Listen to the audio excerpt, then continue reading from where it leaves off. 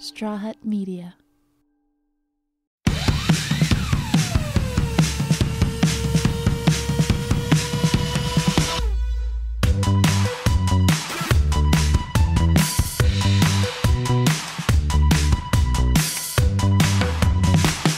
Hey Heartbreakers! So today I have another solo episode for you guys. I get a lot of questions and sometimes it's hard to get them all answered because there's so many. So I just want to answer the questions that are most asked and get a little bit more personal for the girly listeners that are watching. So today I want to talk to you about my fitness journey, actually. That's a frequently asked topic and I love to just dive right into it.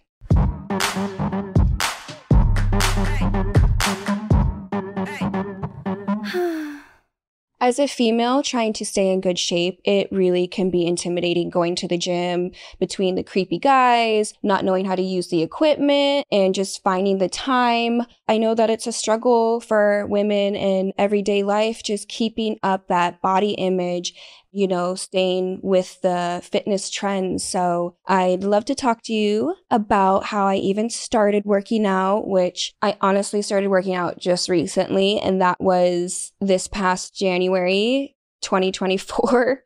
I actually had to really commit to working out. I purposely did not go out for New Year's Eve because I promised myself that January 1st, I'm working out and I didn't want to go to the gym hungover. So I just started with actually going to the gym and using the treadmill and the stair stepper. And that's all I did. I did that for 30 minutes. I didn't want to traumatize myself and make myself hate the gym. I would try to find like workout friends to go with, but they would kind of always flake on me. One thing about me is if I promise myself to do something, I don't like to not do it. It's really important to me. So I'll literally say, I promise myself that I'm going to the gym. And I do it. I try to go at least 3 times a week, which is a lot. I would say just twice a week. You know, I think that's what normal people can do with full schedules. Like if you're working a 9 to 5, everybody typically has 2 days off a week sometimes. So I just spend 1 hour at the gym. Yeah, I mean, the challenges that I face as a female getting into fitness, I just don't want to do it. I hate working out. I hate it. I hate it. I hate it. I hate it.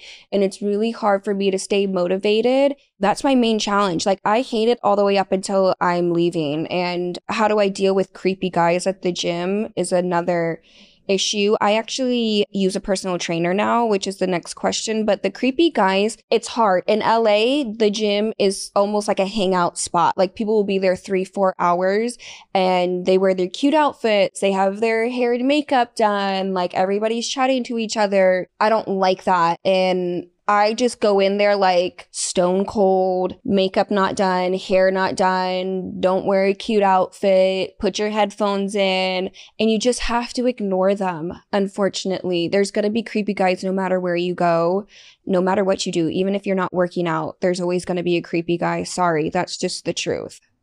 Like you could just be walking down the street and there's going to be a creepy guy there. Is getting a personal trainer worth the cost? Yes, I personally think that it is, but I'll just be honest, a personal trainer, at least in LA, is typically $150 to $200 for the hour. I've never really heard of a trainer charging less. I've also heard of trainers charging way more than that. And that can be really costly for some people. I mean, that's $300 a week if you go twice. What I like about a personal trainer is that they can show you exactly what to do. And then you can just, you know, write it down. You can remember it. You can even film it while they're showing you. And then when you go to the gym by yourself, you could do the same workouts and get the same results. I like a trainer because I don't do my workouts correct even when I'm by myself, even when he showed me 100 times. I mess up every single time and I've hurt myself actually really badly one time. My back, it was even swollen and I just will never not use a trainer again. I mean, it was traumatizing for me. But yeah, trainers can be creepy too. So keep that in mind. You're either going to have a creep at the gym by yourself or I'm just kidding. I don't want to convince people not to work out. If you're a female, I would actually say get a female trainer. That's going to be your easiest bet. And a lot of gyms actually have trainers that work at the gym. You don't have to hire them privately. My favorite workout is, I think it's called a kickback. I always rename the workouts to things that don't make sense, but my favorite is the kickback. I see a lot of results. Recently, I've really seen results in my butt, in my legs. It has really grown. I'm really proud of it. And yeah, it's from the kickbacks and deadlifts and squats. They build that muscle quick. What I really like about my personal trainer too is he built me off of my muscle, off of my own body weight before we even started using weights at all. And I really saw results with that. I have a really great trainer. Really, really great trainer. He's really nice and really normal. I got lucky. The days that you don't feel like going, what gets you to go? It's that promise I made to myself. I don't want to disappoint myself, so I'll go. I always feel better after I leave the gym. I'm not gonna lie. I feel like, honestly, more energized. It's cortisone, right? That you release when you're working out, if I'm not mistaken. And that helps with your stress levels. It really helps me for that hour. Like, I have to pay attention so much to what I'm doing to keep myself honestly safe from messing up. It's a great distraction. I really have become obsessed with it just for that alone, is that hour and a half of distraction where I almost kind of feel at peace, even though I hate the gym so much. It doesn't really make sense, but it does work. And everybody for years was trying to convince me to work out, but we're here now. So what really got me to start going to the gym is I had a crush on a guy that didn't that I didn't go to the gym. He was really athletic. He was always like, you should try to go to the gym for your stress. I wanted to show off to him that I knew how to work out, and then I really liked it, and then I dropped the guy. So yeah, I mean, that's why I started going to the gym. That was my motivation. If that's your motivation, I say do it. What I like to do for me personally is I don't like to focus too much on my arms. I don't want them to get big and masculine. I want to keep my body very toned, but feminine. One thing I forgot to add was I do 1 day a week Pilates, and that really keeps your body lean. It's really hard. I know it's super in right now to do Pilates, but I recommend doing it 1 day a week. And the workouts that I do are mainly like my stomach and my legs and butt. For my legs, I do deadlifts and squats with a dumbbell. I don't remember the names, guys. I'm sorry. But another thing that I like to do with the dumbbell is it's called a halo, and that helps with your arms, actually.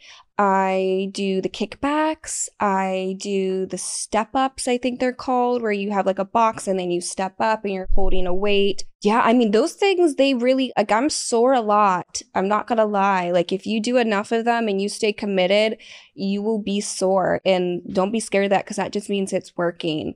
I really like to tone my stomach, so I'll do planks. That's what it's called, right? You're like this and planks on a ball, like one of those blow up medicine balls, and you put your elbows on it actually like that, and you move it slightly back and forth. That really gets your core to burn, but it works. I do that every single time. What benefits have you noticed with your mental health, physical health, and emotional health? Everybody told me this. It really helps your mental health. I don't know what it is. I want to say that it's that cortisone that you're releasing, or the fact that you can look in the mirror and really like your results and see the results and be like, wow, I really like my body. It really helps me emotionally. When I'm amped up and I'm upset and I go to the gym, it's almost like when you go to those smash rooms and you smash a bunch of stuff. It's the same type of feeling that I get. Another thing about when I'm working out is I started to actually lose muscle because I wasn't eating enough protein, and I want people to be cautious of that because you can get the opposite results. So always bring a shake or something like that, and it really helps. If you're not gonna eat the protein, just quick throw it in a shake. They actually taste really good now. The Fairview or Fairlife, whatever it's called, the 42 grams, it tastes just like chocolate milk. It has a little bit of an aftertaste, I'm not gonna lie, but it really helps. And they say you're supposed to have the same amount of grams as protein that you weigh. So I don't know how true that is, but I want to say that it's true because it's really helped me.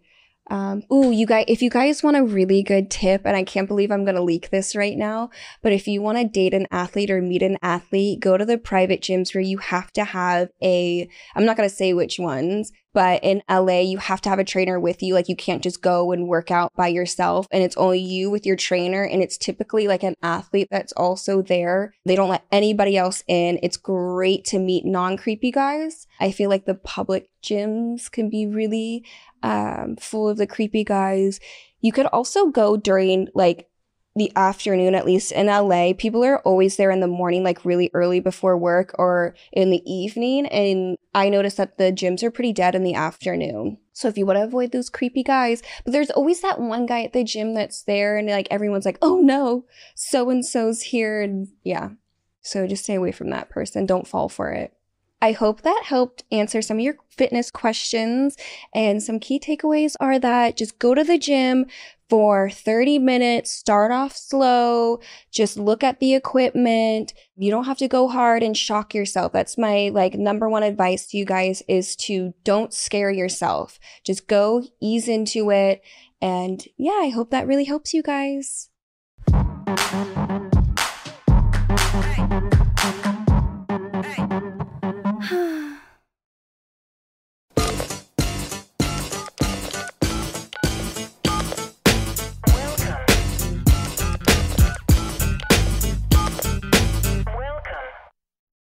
So here are some questions that sadly we couldn't answer in our normal episodes. The first one is, I recently got into a fist fight with a friend of a friend for being transphobic, and now my friends won't talk to me. Interesting. Recently got into a full-on fist fight with a friend of a friend who we will call Mark, and broke his nose. I was at a party at a friend's house and we were all drinking. I have a lot of trans and queer friends, and Mark was saying very transphobic comments, including that Mark thinks that all trans people should be killed. Wow. Oh my goodness. That's not what I expected to read. I told him to knock it off, but he wouldn't. I snapped and punched him right in the face and broke his nose. Good. I left shortly after that, but all of my friends have ghosted me and now won't talk to me. What should I do? Cut your losses. You don't want any friends that are transphobic, racist, mean, hateful, judgmental. You do not want that. Those are not your friends. I don't condone physical violence, but I feel like in some instances it could be forgivable, especially when you're talking about a certain genre of people should be killed, especially because that's happened in history before. That's a very serious thing to say. And how are you supposed to know if that person, one, it's not a funny joke, but that to me, I would take that as a death threat. And I feel like you can be physical when someone's threatening other people's safety, 100%. And those are not your friends. You do not want them. I think that you should actually be happy that they're not calling you, because you don't want to be around people like that. And if they can't understand that that was wrong of Mark to say, they can go be friends with Mark and they can go have bad karma. But that's not how you talk to people. I'm very passionate about accepting everybody for who they are.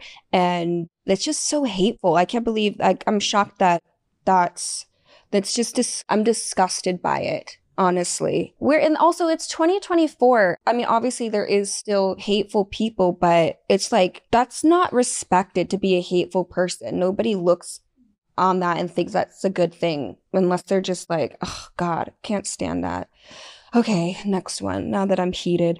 My friend won't leave her cheating boyfriend. My friend, 21 female, won't leave her boyfriend, 22 male, and I don't know how much more I can listen to her complain. This guy has cheated on her more than 10 times and she keeps forgiving him. They've been together since high school and she's very codependent on him. They physically fight and she always complains about how much of an asshole he is. I want her to leave him and it's getting hard to support her. What should I do?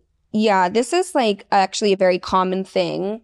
It's hard to support a friend that you know is going to make the same decisions. And it's also hard to listen to your friend because it's like, it's going in one ear, going out the other. You can only support it so much because it brings you down when someone's always complaining. I've been in situations like this, and as a friend, I try to support all the way up until it starts to affect me emotionally.